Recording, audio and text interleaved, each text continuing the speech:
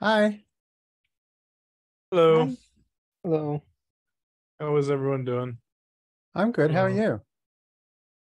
I'm doing good. Doing good. Got another blog post out, so that always feels good. All right. Nice job.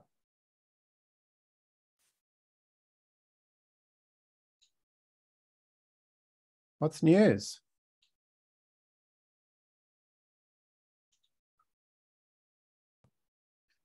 I see that Very the warm here in courses. Minnesota. Warm in Minnesota. I didn't know that happened. Yeah, yeah, a little bit in the summer. I just moved away from Minnesota about a year ago. What part of Minnesota are you in? In the Twin Cities area, Oh, okay. Yeah, I moved. suburb. Yeah, I lived there for I guess 15 years. I just moved to DC from there about a year ago. Gotcha. I was there for 7 years and moved last year. Ah, I went to college in Duluth, actually. oh yeah, Oh yeah. a little colder up there. How's the weather in Australia? Not very good today. First time in a while. Yeah, really not very good. Is it You see raining it? there? Is it raining? It's raining. Huh. It's raining. It's windy. Still, I guess that's fine. I saw that it looks like the course is coming along in terms of getting it ready. Yeah, it's like mildly terrifying. It's like good to have things finished, but then it's like, oh, what if people hate it? So hopefully people don't hate it. Were those pictures all DALL-E 2 generated? Uh-huh, yeah. You should try. Did you try with DALL-E Mini instead? No. Because I thought it might be more interesting because a lot of that was developed by a lot of fast AI people, right? So that it could Yeah. be interesting to Yeah, it try that. was, but it's also like much less trained, so it's not normally very good. I mean, it's good for what it is, but Yeah, because I think one of the things it depends on I guess the sort of what your prompt and stuff. Because some people for say sure. like it, especially with like I guess more pop culture and stuff, DALL-E Mini is better because yeah, DALL-E 2 they filter all that stuff out. So That's interesting. yeah, Yeah, no, so I a lot didn't of really people. I didn't spend time on it, honestly. I was just like, oh, it'd be fun to throw in some examples. Yeah. Oh, just a moment, I've got a message.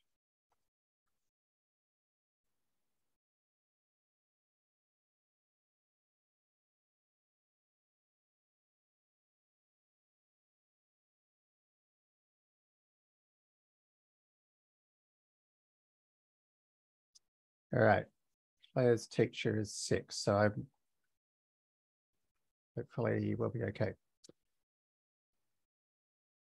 Any APL news?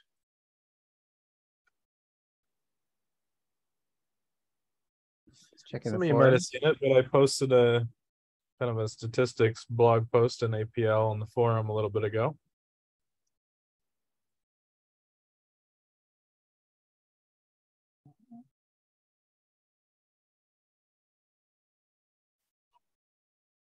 We were just talking about that a little bit. Very interesting going through that. Tell us about it, Isaac. Yeah, so this was calculating some simple statistics, confidence intervals, and p-values through bootstrapping. I've got a little monologue on why For I like those who don't know bootstrapping. what bootstrapping is, do you want to mention what that is? Yeah, so there's kind of a couple of ways you can calculate most statistics. Kind of the classical statistical formulas that I think most people are more familiar with as, you have a formula that can calculate a p-value, and you have kind kind of assumptions baked in. Like you're going to assume the normal distribution, and if these assumptions are true, you can calculate your value. Bootstrapping does a little bit of a different approach. Instead of kind of approximating the statistic by kind of assuming normal distribution, it says, well, we're just going to randomly sample over and over and over again. So rather than creating a kind of an artificial sampling distribution based on what we believe the distribution to be, we'll just create it by randomly sampling 1,000 times. And so there's less assumptions baked in. And then, if you calculate a confidence interval, you can say a confidence interval on the mean. You can sample it 1,000 times, get the mean of all these small samples. And if you want a 90% confidence interval, you just chop the lowest 5% off, chop the highest 5% off, and 90% of the time, your data will fall in those bounds. And that's the case because you did it 1,000 times and you looked at where 90% of them fell. So it's kind of a more elementary, I think, more flexible approach that kind of gets the same answer. Yeah. So, when I used to do consulting 25, 30 years ago, this was one of my two big tricks, was to use this kind of sampling all the time for creating simulations. I basically almost never used assumed distributions, but yeah, would always basically get some real data and then randomly pick from a column. It made life a lot easier and generally made things more accurate. Well, and I think it's what was the other trick? My other big trick was using pivot tables all the time. Back when pivot tables had just come out, it blew people's minds. Nice. They still blow people's minds, by the way, but they do. 25 years ago, particularly so. It's a little less, a little more surprising. It blows people's minds today, I guess. But yeah, and so I think the biggest value for me in this bootstrapping is, you can kind of think and reason, and it's very intuitive, right? Like, where will 90% of my data points fall? Well, I don't know. Let me try it 1,000 times and see where 90% of my data points did fall. If you want to do, a hypothesis test, you can sample it a bunch of times and see how many values were more extreme than what you saw, and you can actually sample it and look. And the nice thing about that is, you can compare your means, but it's very easy to say, not just let me validate that the means are different, but eventually you want to actually say, let me validate, can I validate to see if the means are different by a certain amount? So you can start to do statistical tests on magnitude, because just because two things are different doesn't mean it means anything. Normally there's an amount, it has to be different before it matters. And you can my daughter wants me, you can keep talking. So with these, when you sample it, I feel it's just it's a way of doing it just based on kind of intuition and experimentation, that I find is just a lot easier to work with and customize and understand what's going on, and you don't have to be as careful about what assumptions you're making versus not making.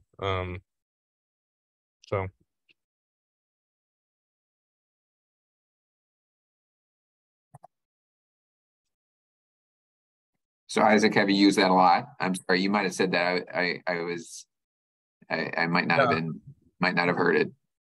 Yeah, I pretty much exclusively use bootstrapping. I don't really see. I mean, I think the situations where I wouldn't would be, if I'm completely certain of what the assumptions of a given formula are, I'm completely certain my data set fits those. And bootstrapping for whatever reason is not feasible. Like if I really needed to calculate a statistic on some ginormous data set, then maybe. But these formulas are really just kind of shortcuts. They're not different. Yep. They're not giving different values. They're just a way to do it, more computationally efficient. And so when I'm kind of just testing and developing things, I'd rather have something that I can think about and is a little bit more intuitive. But I mean, I don't really need to. I mean, these drawing a random sample is usually not, computationally prohibitive. So I can usually just do it on my laptop, and it's not a big deal. So I almost Yeah. never use the traditional formulas. I don't say never, What, but bootstrapping is definitely yeah. my default. What, So- if you can say, what are the applications that you've Well- like just a handful of, or like one or two of what you've used it on? Yeah, I mean, Like what really, type of, what's the data from? pretty much anything you would do any normal statistical test or confidence interval on. So, you've got some data and you run, maybe you're doing an A/B Right. test, you have a control group and you're sending fewer emails to another group, and you want to know, did it have an impact on revenue or their level of engagement or whatever? We do a Gotcha. hypothesis Okay. there. Sure. I used it a lot for simulations. So it would be like, in consulting, it'd be like, okay, what's the possible outcomes for this company under different scenarios? And you would need to make a bunch of assumptions about what might happen. And generally it's not Sure. a good idea to do a point assumption because you don't know. So then, the normal thing might be to say, oh, well, let's assume it's a, standard deviation around our assumption of whatever. Right. But I'd kind of often like to find him some historical data of like past results or something like that, and then basically Sure. just do a random lookup into that list of Yep. values. There's a really great introductory statistics book that is a bootstrap first approach. I'll put that in the chat if anyone is interested. Yeah, that'd be great. Thank you. It's not APL, but I think it teaches things in a really intuitive and useful way, and it covers things like, just because something is statistically significant doesn't mean it's practically significant, which I think is something that's sometimes missed in statistics, right?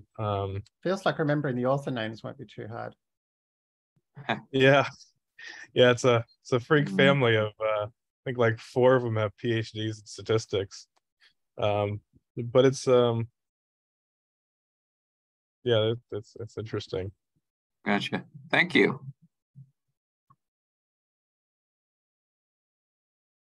I haven't seen this before. Add to cart. Oh my God, $112. What is it about books? Wait, the ebook's $112 or the print book's $48? That's interesting. Oh, that's a rental of a book. Well, the rental, yeah, it's Oh, God, I hate textbooks. And what's this? Yeah. Online access for $10. you need the $30 Dover edition. The what? $30? I'm sorry? What did you say? The what? Well, Dover Okay. publications, they'll have these kind of pseudo textbooks. So I have a buddy that I went to college with. He's a physics professor over here in the States, and he was trying to find a Dover publication on physics that he could use for one of his classes, because the books only cost like $30. It's not hardbound, but it's an actual physical text or physical book. But unfortunately, a lot of them, for, at least he was saying, for the stuff he was looking at, they left out too much detail, because they're usually, or at least the ones I've seen, are in that kind of standard 200 to 220 page realm. But so that's what I was referencing. I see. But Dover Publications has a lot of technical books. Maybe I'll find their website and put it on the thing. And some of the books are really good. It's just that some of the detail isn't in there. The Kindle version's $47. That's weird. Is that just student solutions or oh, was it? The solutions manual. Oh my gosh. Okay, right. Hardcover, $362. I don't know. Yeah, it was more than I wanted, but my work paid for it, so I didn't. Good on them. Feel bad for it. Feel bad about it. It's not. If it's wasting somebody else's money, I'm more okay with it. But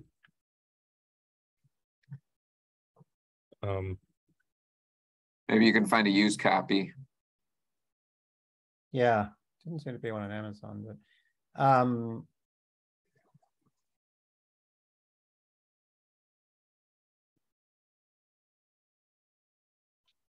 I hope Molly's able to join, because it sounded like she was going to try and actually do some prep for today's chat.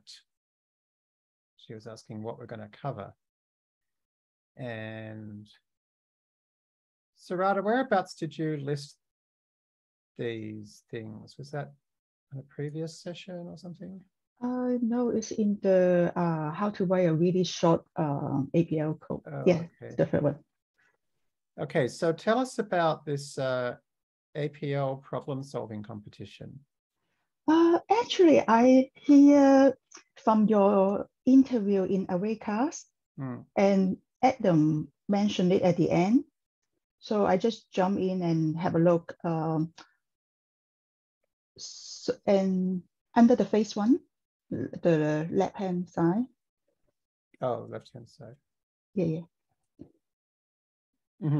So they actually give you some very easy to start with sample, and then have a platform for you to do it. And I found it quite easy to use. Some of the I have experience in the past in Python. Some of them I just even don't know how to do the submission, but they are very good explanation. And I think I've been hooked is because of the two questions.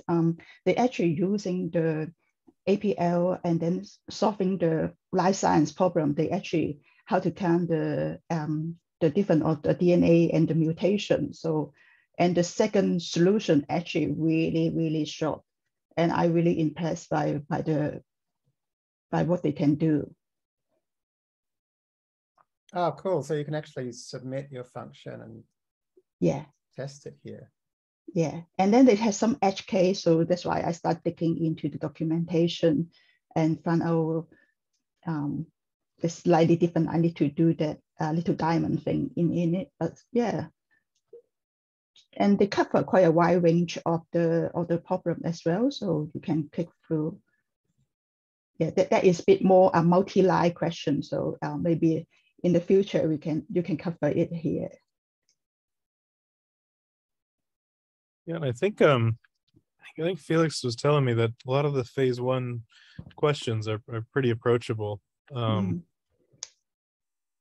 So just for me, it's just more exercise. When I learned Python, I remember I tried to find different problem and just try to understand the description, how to do it. So yeah, just kind of fun, and they give us some hints on what solution or symbol we should use, and then just start looking at it as well.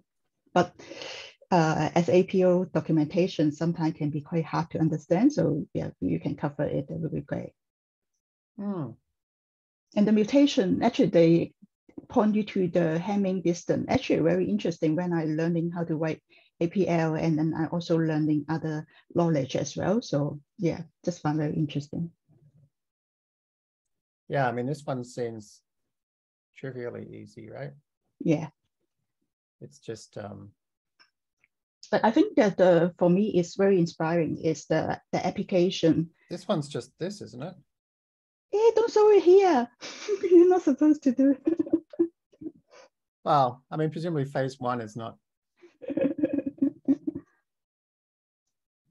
I think there is some prize money associated with phase one. Oh, you know what it is, though? It's plus / applied to each side. So you've got to do equals on the two sides. It's interesting, actually, to think about how to do this really neatly, right? Because you've got to have I mean, you can obviously do it with a defun. But to do it And directly, I look. Oh, I guess it's like, yeah, plus slash applied to that this one. So that would be, that would give you that. No, okay, so that would give you, it's a slightly different case to any of the binds I remember seeing. You want this to be the dyadic one, and then you want to post-process it with plus slash. Is there a way to do that? Yep, so that's why you need to think about it. And yeah, they also in the example stage, they tell you there's different method in APL can do it, and just see how they actually quite explicit to operate, actually really amazing. And I saw in the last year competition, they actually compare different solutions, and they actually can rank the performance to compare different, not just the length of the solution, but also the processing time. It's this one. You want X equals Y and then post-process with plus equals. So you want, this is your post-processing, and this is your dyadic pre-processing.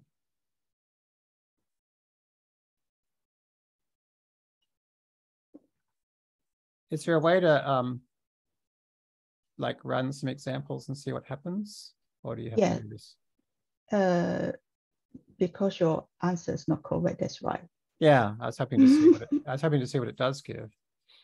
Actually, the example is all your test case. I see. Yeah. Let's try it. So you just need to do your function there.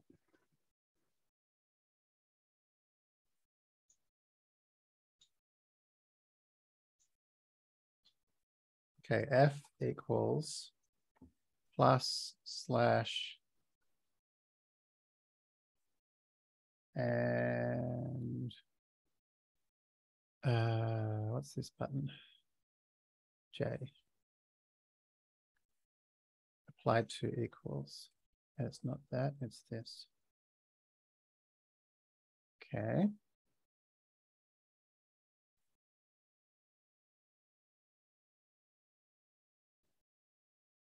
That's interesting. It hasn't added it up. Are you trying to put F Oh, I'm not going to instead? say equals. I should say F. Sorry. 10. And is it saying that was wrong? Result should have been 7 with that and that.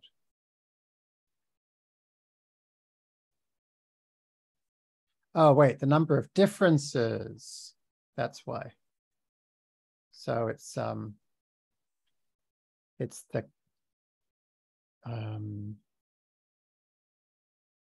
opposite of that.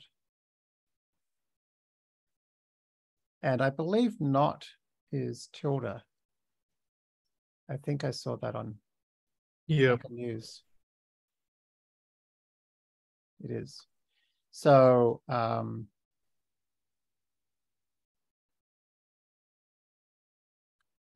that's the post-processing. There you go. Mm-hmm. And would you need the parentheses? I'm not sure. Without the parentheses, it still works. That's interesting. Now, why does it still work? So that's the operator. That's the right-hand side. That's the, oh, I see. That's the left-hand side. And then that's what is applied to the whole thing.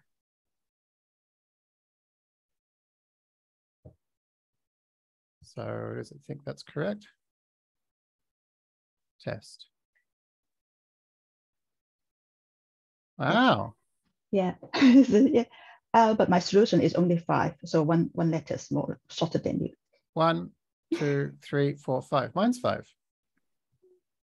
Oh, okay. Yeah. Yeah. Sure. Nice. And they for them they have the pass. They have a silver trophy for you or a gold trophy for you. Silver just pass part of the test case, and the gold actually you pass all the case. And so this is gold? Yeah. I see. I think it said you have to log in for you to save your correct answer if you Oh, good point. want All to right. the competition. You can submit now, and then you can get a trophy. All right. Yeah, I just found very fun and easy, and I can learn and practice. That's great. All right. So your list of things were the things that they were saying would be needed. Okay. So we've done this one. Mm-hmm. So let's do these ones. And this competition's called 2022 APL. Okay. So let's create a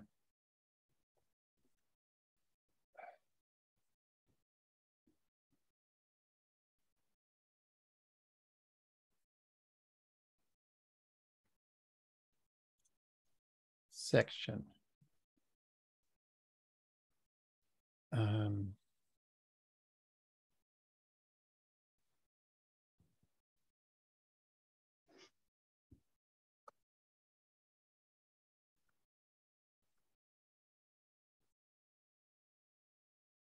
Okay. So should we just go in order?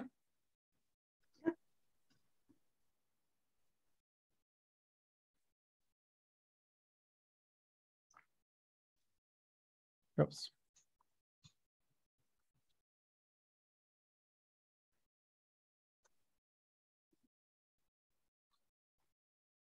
This is called key. I feel like I've heard people talk about key a few times.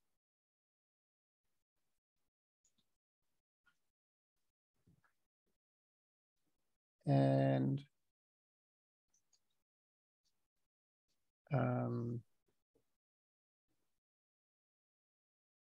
what is the glyph called?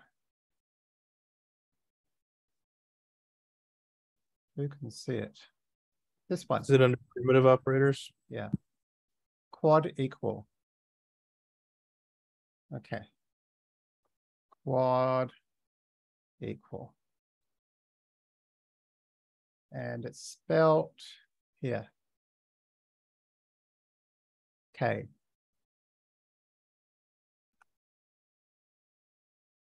It's a monadic operator. I really wish this bookmarklet gave the whole hover over that the dialogue editor gave you, but oh well. Sorry, what was that? Said I really wish this bookmarklet gave you the full hover over that hover effect that the dialogue editor gave with everything, but it'd be easy enough to fork it and add that, I guess. Yeah, that's true. Yeah, maybe somebody can give that a go. Oh, it's a shame they're not using a nice font in here. Oh, we should add our boxing style equals max. Oh, boxing on style equals max. Also, oh, dash style equals max. Okay.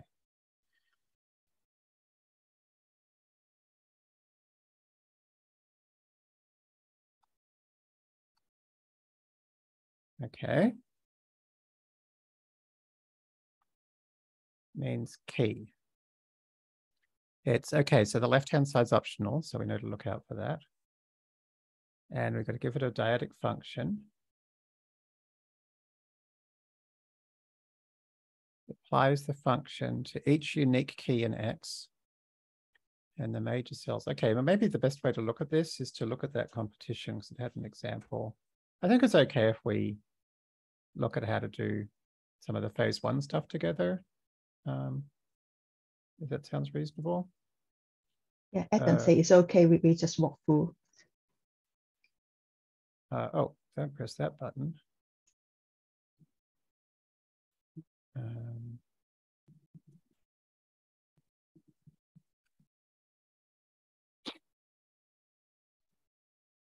So write argument that's a character vector representing DNA string, and we want to count each symbol.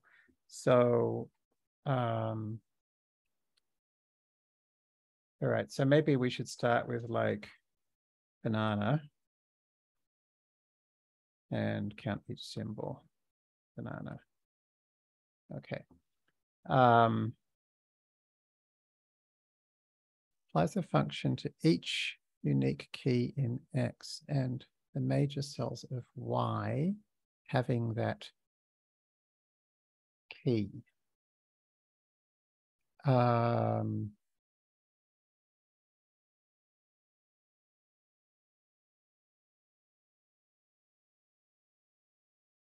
see, and here they've got a function which is just inserting colon between things.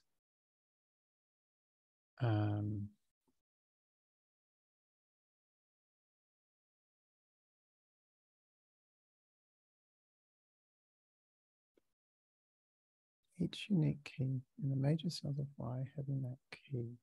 So if we did like,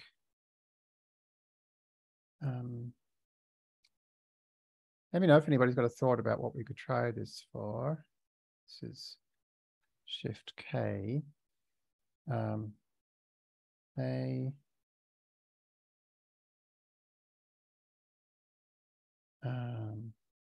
I don't know, what if we just did like comma?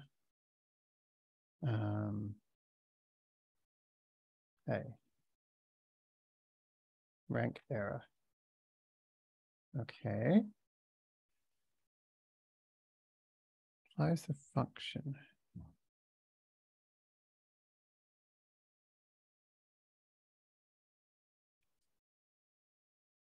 Keys similar to group by.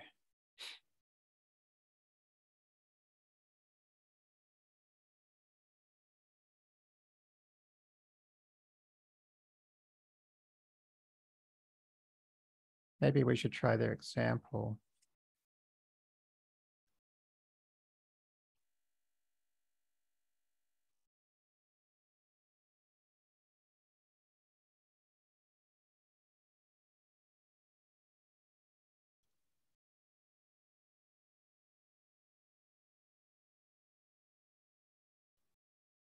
So this banana example might be an even simpler one than that one potentially. Mm-hmm. Put it in the chat. I guess it's basically the same thing, but okay, might be cool. Easier to see what the mapping's doing.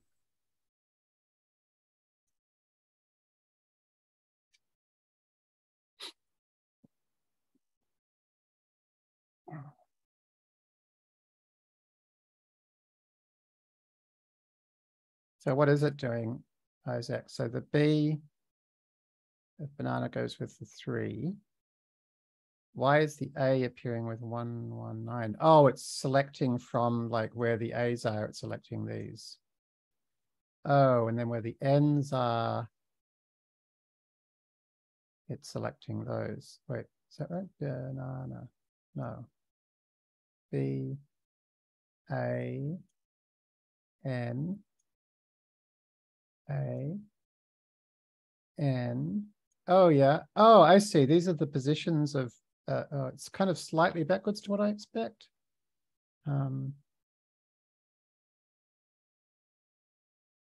There's 3 A's. Oh, and they're in, maybe it would be easier actually if we did, whoops, I6, iota 6. There's the positions of them.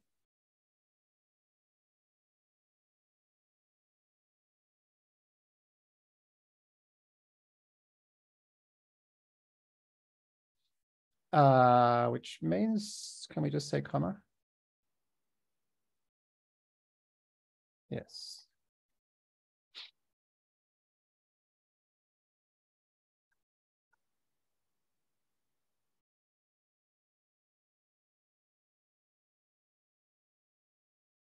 A comma 2, 4, 6. Yeah, that just concatenates things.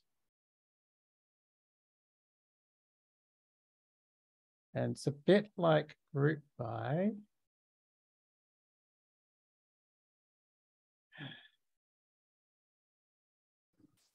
I said another example that shows actually applying a function other than kind of a custom function in there as well that I think is another functionality we might want to show.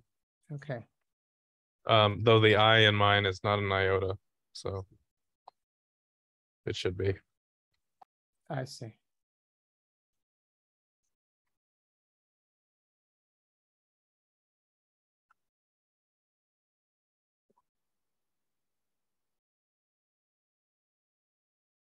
Oh, I see. So we basically are saying like this is column 1 and this is column 2, and you find all the unique things that are in column 1, and then you find their corresponding things in column 2 and do something to them.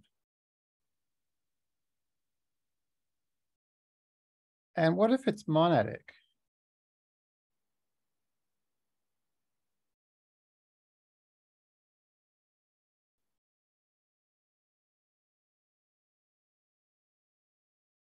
Can you? I think it will pass the iota 6 on both sides of it and treat it as or it'll, I think the iota 6 will be alpha and omega.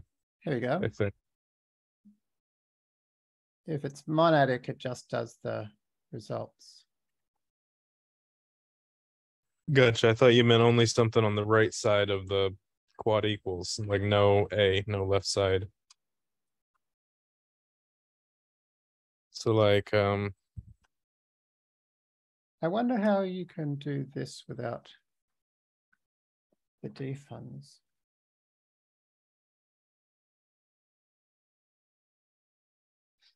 I don't know.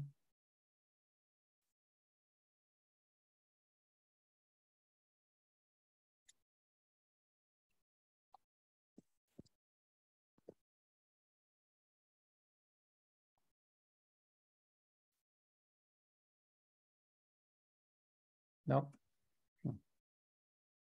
so in that cell 22 where you have the A with the plus thumb, I mean, you can also remove the A from the left, or not the alpha, oh, the remove the actual A? that holds. You can remove that and it'll pass that that iota 6 as both alpha and omega to that function. Okay, so that's not going to be very interesting, presumably.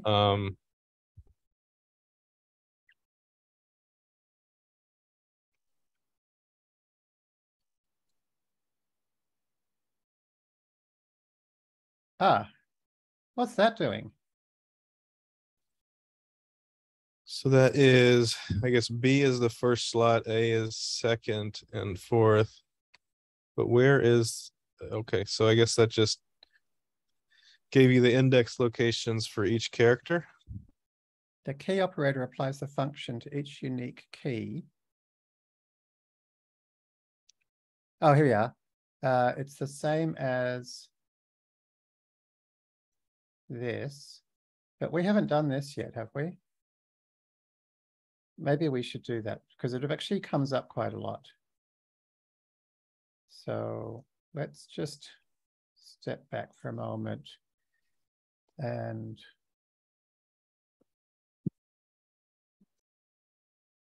put it underneath this.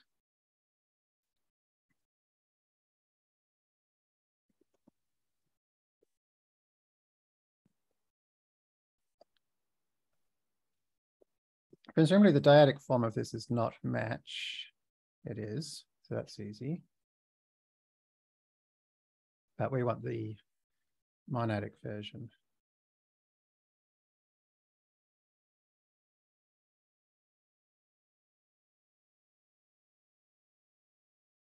So this is double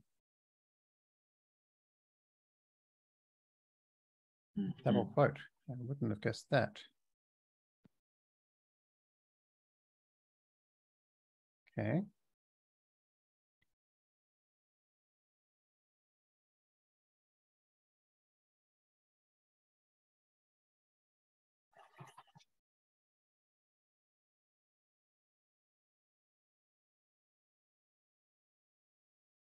Okay, dyadic is not match. So I can just move this. Copy that from match, I guess. Oh, we don't have anything for match.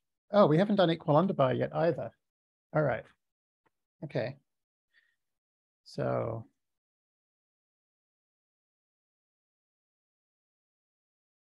okay.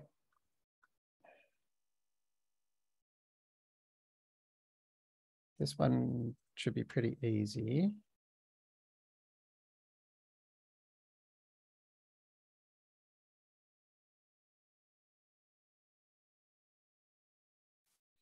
So this that's interesting. Now, why are these different?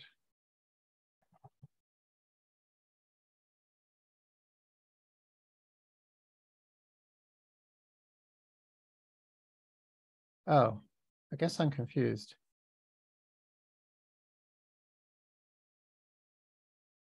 They look the same.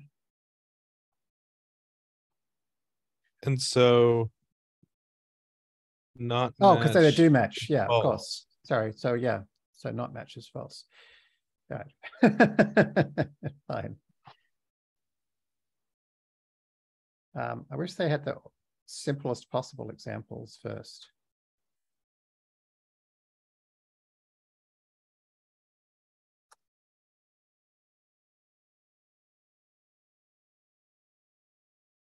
One doesn't match one, it's false. One doesn't match zero is true.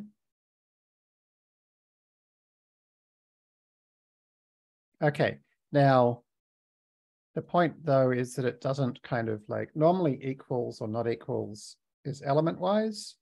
So this would broadcast over this and the answer would be 0, 0 because one, it's not true that it doesn't match one. But this version with the extra line in it checks whether the ranks are the same. So it's operating on the whole thing, which presumably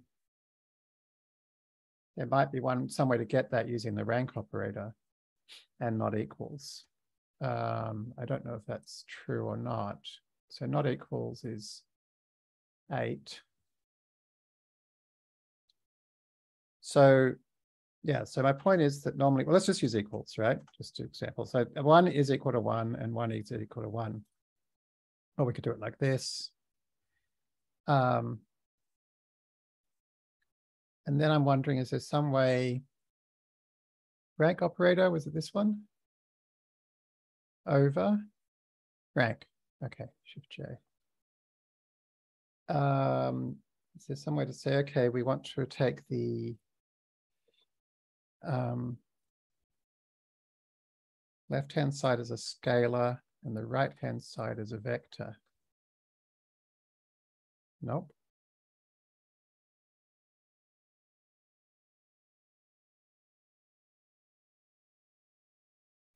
Okay, I guess I don't know how to do that then. Okay, anyway, so I guess I think this is clear enough. And so we could copy that up to match, which is colon.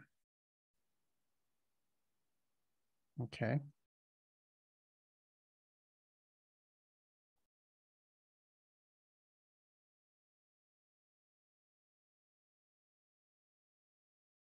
Okay. Monadic. So interestingly, I think the rank operator you have to put in parentheses because otherwise it interprets that right scalar as part of the vector on the right.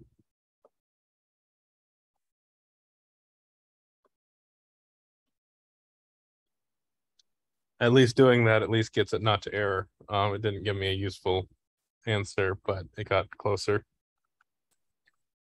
Well, I didn't get an error. I got 1, 1. which is this, yeah, this is Oh, one. gotcha. Okay. 0, 1. I was trying to get a single result to say this is not equal to this. This whole thing is not equal to this whole thing. Oh, using just the single equals. Okay. I misunderstood. Yeah, I was trying to get that to be the same as the Gotcha. match command. I wonder, do they say whether it's some equivalent match?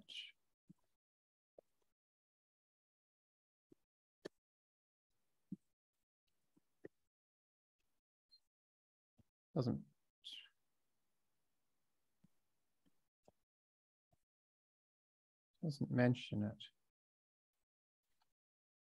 All right. Okay, so tally is how you get counts. I've come across this before. And the mnemonic I heard on ArrayCast for remembering that this is how you get counts is imagine rotating it by 90 degrees. It looks like tallying stuff on a whiteboard or a chalkboard or whatever. So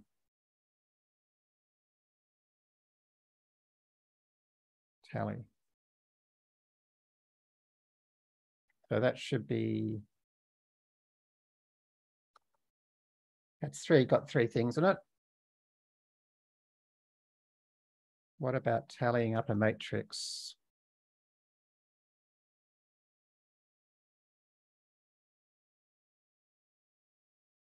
Okay, it's the number of major cells. There are 2 rows in a matrix. Yeah, so imagine rotating that by 90 degrees. It looks like you're tallying something. Here we go. Yeah, number of major cells. Great.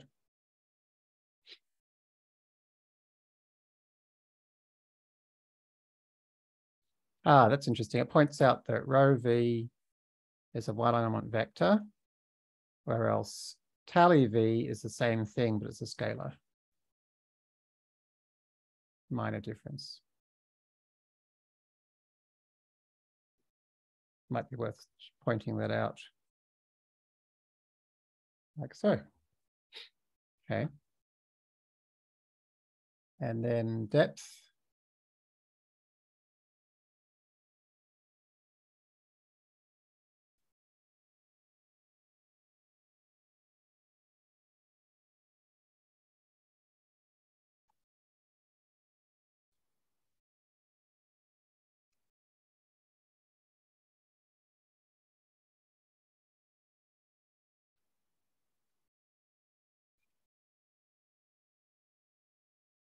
Is the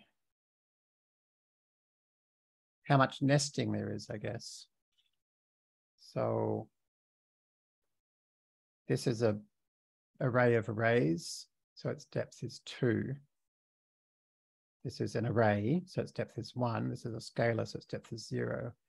And in the case where they are where it's not always 2, then it makes it negative.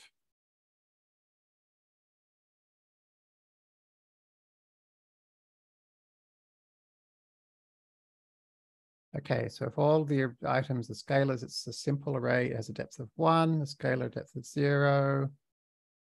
And if they're not all scalars, it's nested.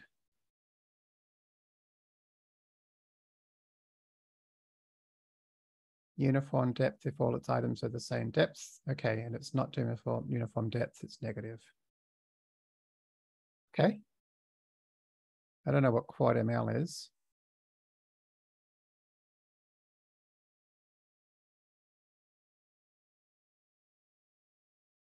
So, okay, so I guess that's hopefully gets us back to where we were, which I don't remember what that is. Oh, we were doing quad equal. And I guess that mentioned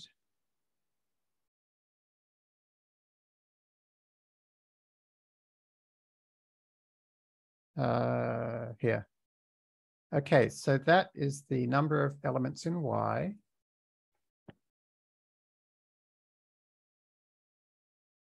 Okay, so iota of that. Yeah, okay, that's exactly what we just saw.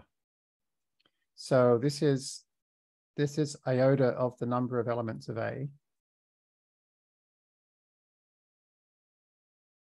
Yes. Iota 6 is iota of the number of elements of A. So that's the same as iota of tally of A. And that's why these two are the same. Cool. Did we want to have a go at trying to do this thing? Anybody have any ideas? So to jump back, I just looked at what that quad ML does. Okay. Kind of cool. Kind of don't think I'll ever use it.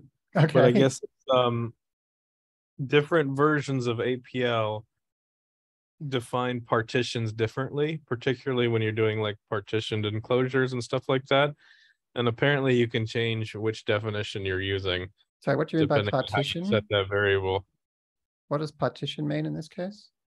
Like the backtick Z or backtick capital Z. It's the little C. I think it's the called left okay, shoe. we haven't learned that yet. Yeah. Left shoe underbar. So it. All right. I guess we'll come back to that. Then we look at that glyph then.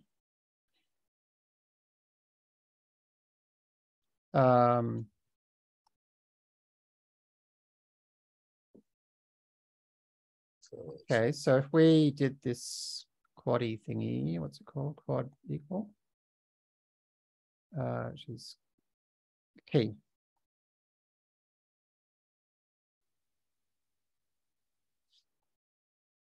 That tells us the locations of each of these things. And what did it ask us?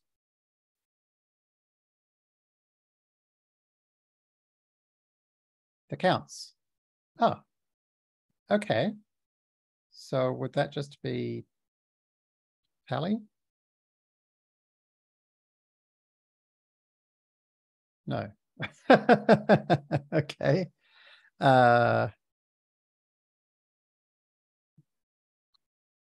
Why didn't that work? So do we need to have a function and apply tally only to the omega argument?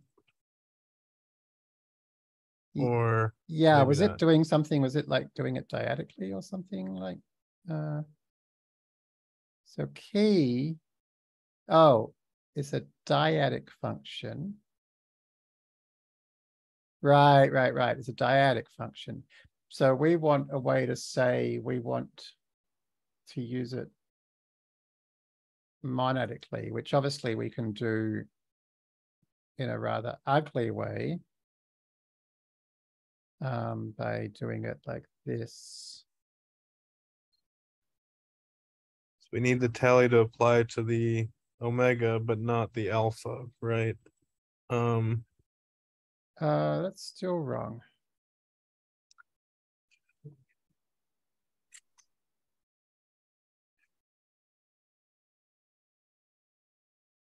Are you trying to do tally? Isn't the tally the one with the? Oh yeah, it's yeah, just the other one. Thanks. Right. And then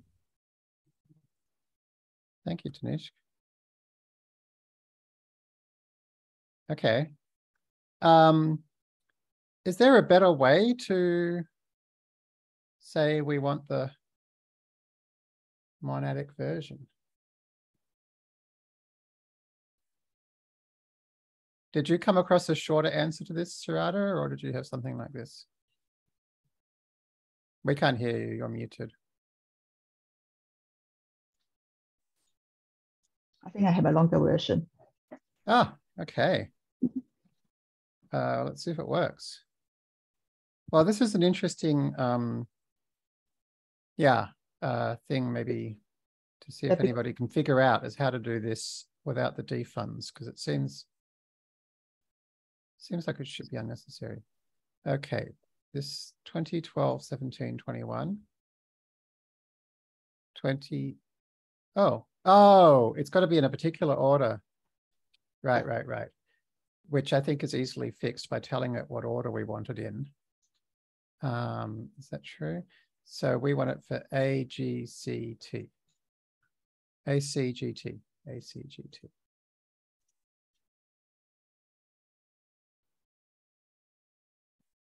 ACGT.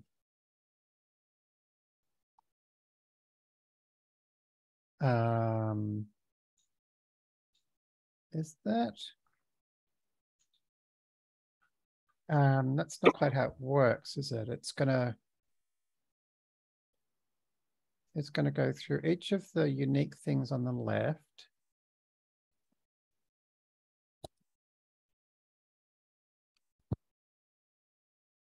And the right-hand side is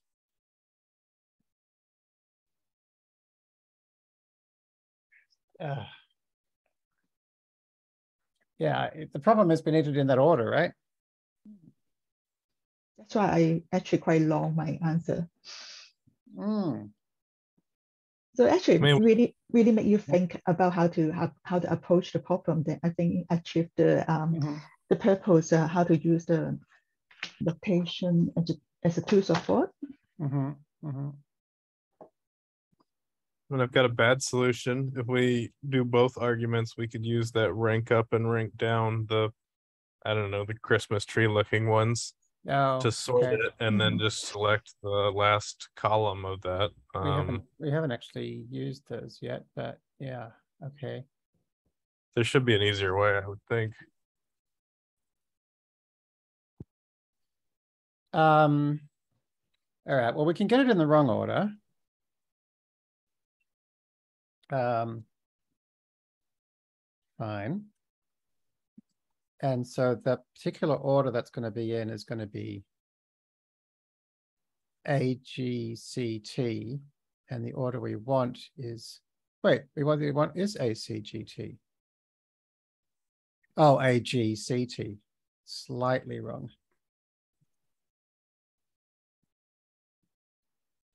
I guess we could sort that list before we send it in.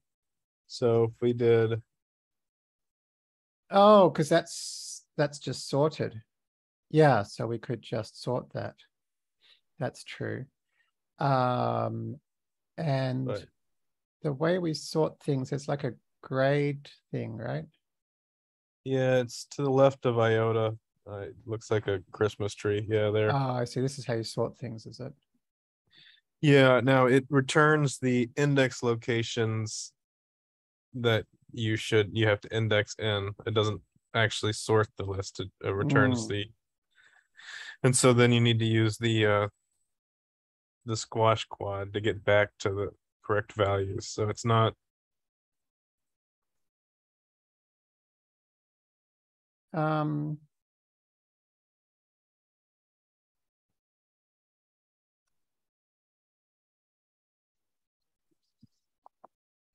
Is there something like,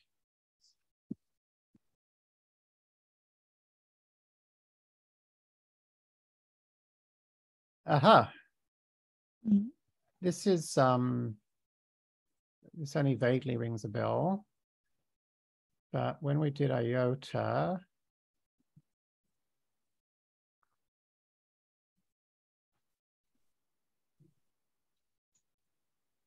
dyadic, yeah, tells you index of.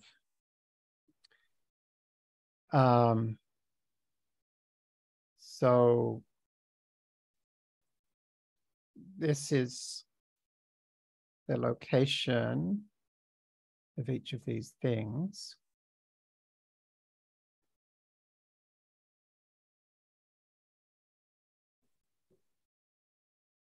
I don't know if that helps.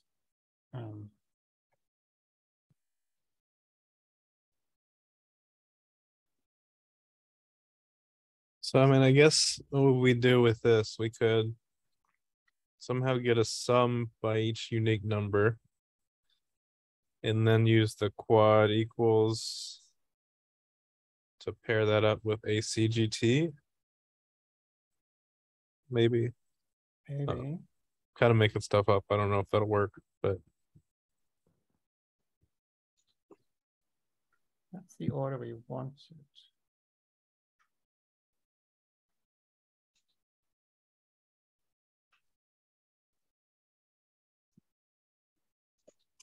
All right. Well, I might leave it for now. I think it's an interesting question again to think about.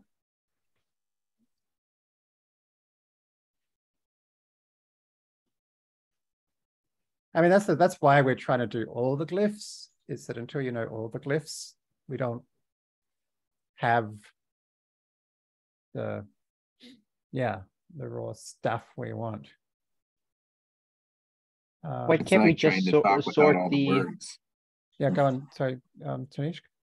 Why can't we just sort the array and then do it on the sorted array? We can. We just haven't learnt the glyphs to sort with yet. Oh, okay, okay. Yeah.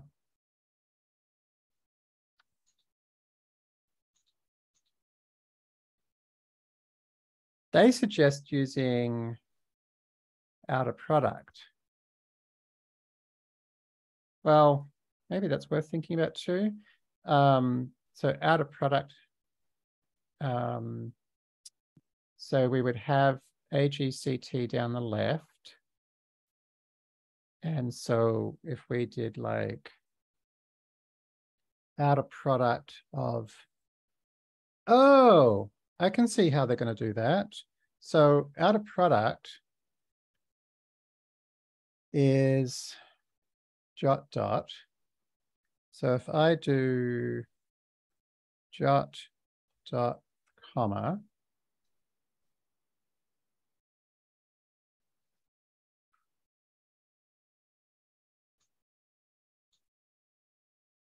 right? There's that. Okay. So if instead I use equals, there's that, right? There's that.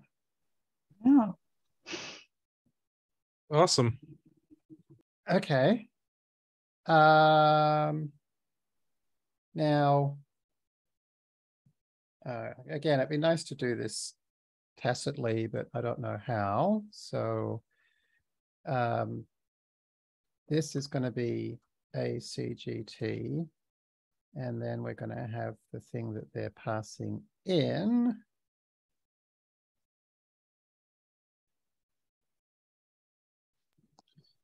When you say it'd be nice to do it tacitly, do you know of any reason why the tacit stuff is, better? It's okay, so that's the whole that's like asking, is wildcard import in Python better? That's like a can of worms. Yeah, I asked that on the APL Discord, and I realized. Oh, there you go. Okay. Not a helpful question for me to ask, but I was hoping I could get a better answer here. Hello, Americans. What do you guys think of gun control? Yeah, that was about the reaction I got. Yeah. Okay. So there was a early array cast with Henry Rich, who's the guy who mainly implements, or almost entirely implements J nowadays. And he said he basically never, or not never, but he very rarely uses tacit programming. So tacit meaning without the curly braces and omegas and whatnot.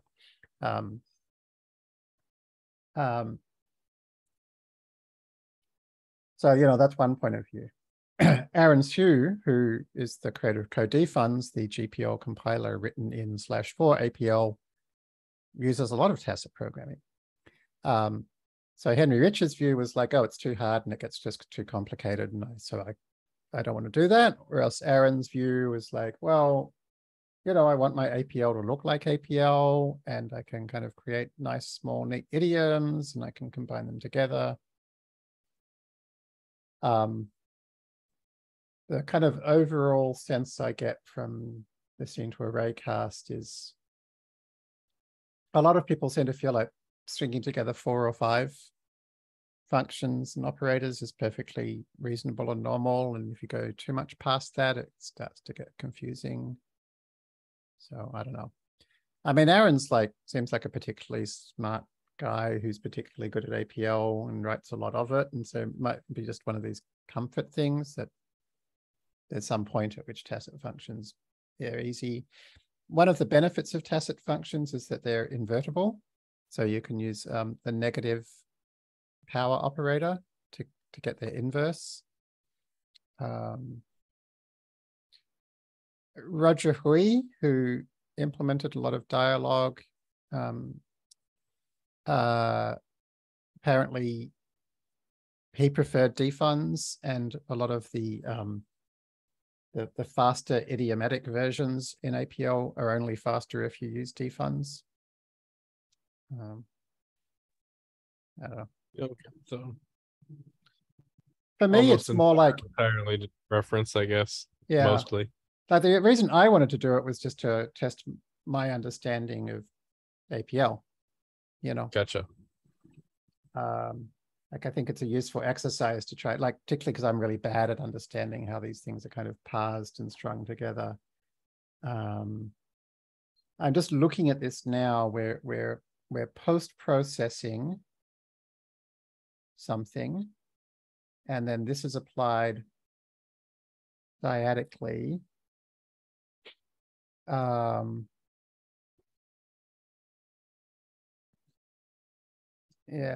Yeah, I don't know. Submit. Oh, consider cases like A as a right argument. Oh.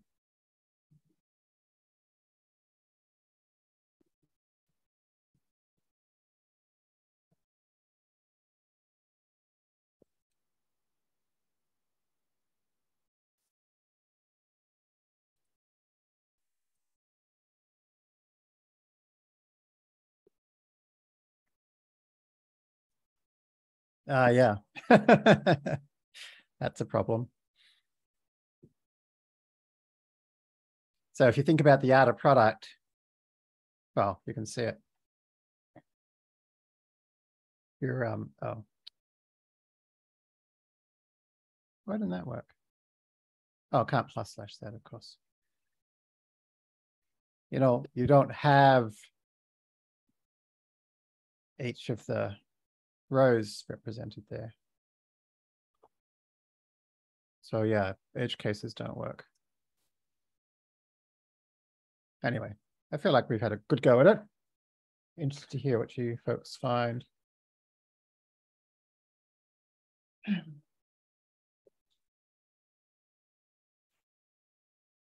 That would also probably be an issue with the other approach of like using the key, right?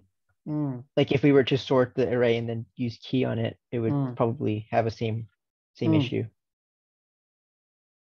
Well, you kind of want the left-hand side to be, you know, ACGT or something, and then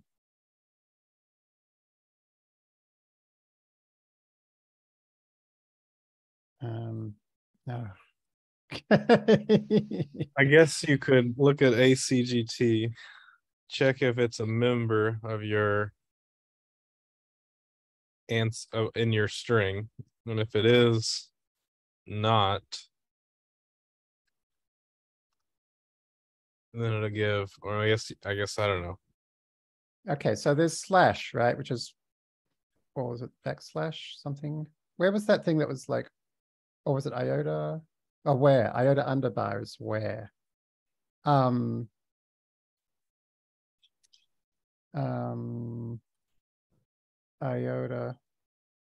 underbar.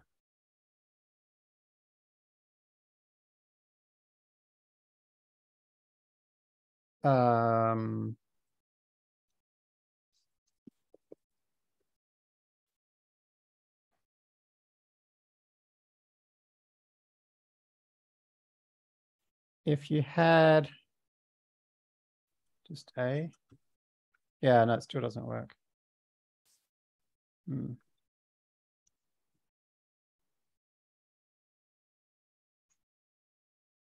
So you want to go through each of A, C, G, T. Is it possible to use it just with equals? So A equals, well, C equals A. And I want to do that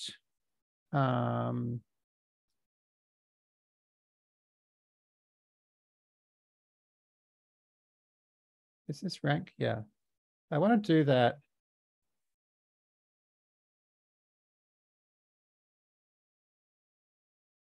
For each thing.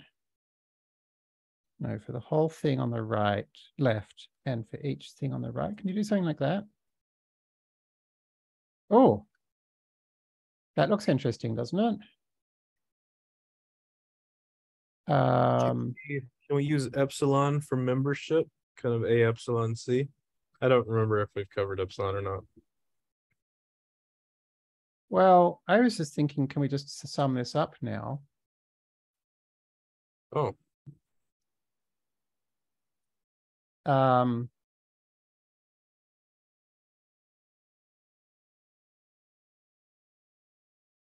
Now, why did that not work? I thought it would. We've got to be a bit careful when we sum it up. But I think Gave us the wrong it's rank. very close to correct, right? But I think if we do this, it's correct. So I think what we need to make sure is just that the rank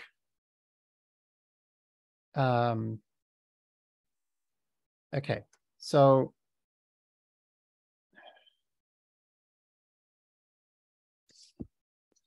consider these. Here's the problem. This is a vector. It's not a matrix with one row. So that's interesting. Oh, because that's not a list of characters, right? That's a character scalar, but that's okay because I would guess that they would actually make it a list containing the single letter A. I guess ideally we'd be able to use, I guess, I don't think row works this way, but we'd be able to use row to reshape to 4 columns, and in terms of rows, kind of do like the NumPy -1 for however many rows. I actually think we've already solved it. I actually think, you know, I need to write this to say a list containing the letter A. Oh, would that be the left The problem shoe? is that this is a scalar. Gotcha. So I think actually my test was wrong. So actually I think we've got the answer. Okay. So I think it's that. And then I think it should be a case of making that into a function.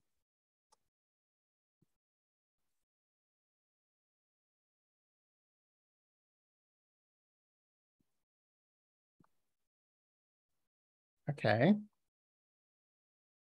So we've actually ended up not using any of their suggestions, which makes me think that there's a better way to do this, but that's okay.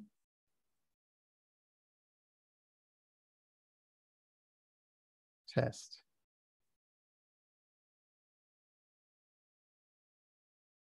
Yes. So it looks like the last example. I would say it is this. I think they are passing in a. Yeah, in that last example, we can see that. Can you put, can we do like an enclosed left shoe? Is that how you do it? Can we just also you could just make it a list by, could you just do like comma and then again, empty string? Oh, just direct comma before it. Oh, look at you. All right. Nice. Yeah. Look at you. So yeah, comma is in list, isn't it? Or Ravel? Is that Ravel?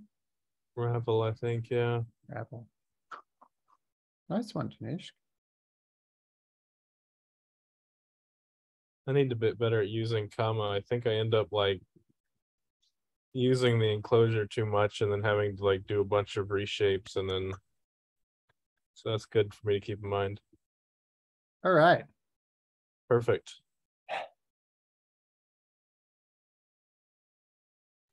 That was fun. That was actually fun. It was.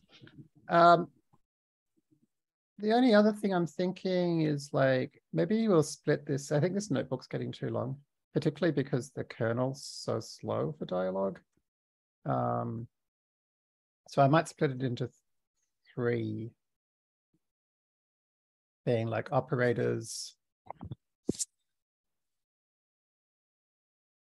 The first stuff and then operators, and then we'll do an APL competition one. So anyway, look out for that when I send it in. I won't necessarily do that in a hurry though, because I have a course to release. All right. Thanks all. Bye. Sure. Have a good one. Bye.